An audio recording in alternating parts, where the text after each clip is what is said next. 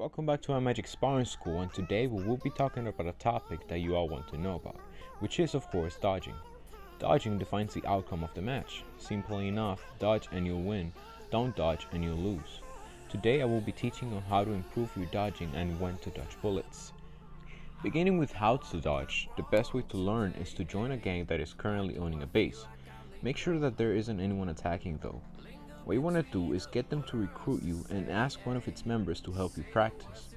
Here, Wolfie from Arcane was kind enough to help me out. What you want to do is try to dodge the bullets coming from the sides by going across them. Try to find a gap between the bullets and go for it. Make sure that the gap is big enough for you to go through. This will become a natural movement for you.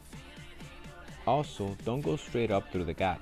Move diagonally in the direction that the bullets are traveling. This will make it so that you don't get hit by the next bullet. Do this a lot and often and you will become very good at it. Just try to follow the directions of the video that I'm putting on the background. As you can see, I am moving opposite to where the bullets are traveling. This would lessen the chances of the bullets hitting me, even though I'm so close to them. After you know how to dodge, you need to learn when to dodge. Simply because you can dodge doesn't mean that you should throw yourself into the bullets. Find a gap, and if you can't find one, then don't go for it. Wait for the right moment to do it. Keep track on the gun that your opponent is using, because different guns have different spreads. The more spread that your enemy's gun has, the farther away you should be from him. The farther away that you are, the easier it is to see the spread pattern of the bullet, and the easier it will be for you to know what to do. Also, if you're just practicing with your friend, make sure that they have a gun that doesn't have a lot of spread and that is not too fast, so that it will be easier for you to find gaps and go through them. If the gun that they're using is very spready and very spammy, all this is going to do is frustrate you when it should be helping you out.